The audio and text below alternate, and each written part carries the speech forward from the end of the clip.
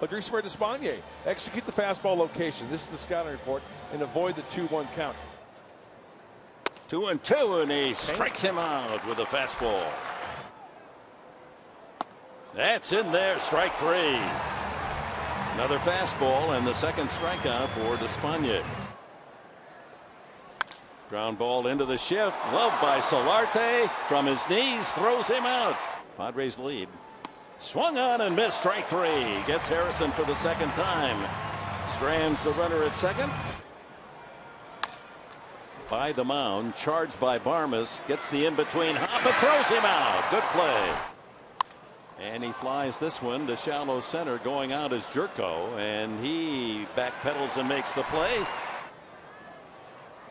Swing and a miss, but the changeup gets him. Yeah, struck out and grounded out. Hits that one to right field, right at Kemp. Oh my, fighting the lights. Fly ball to right. Fairly well hit, but Kemp has a room. And that'll end the 7th.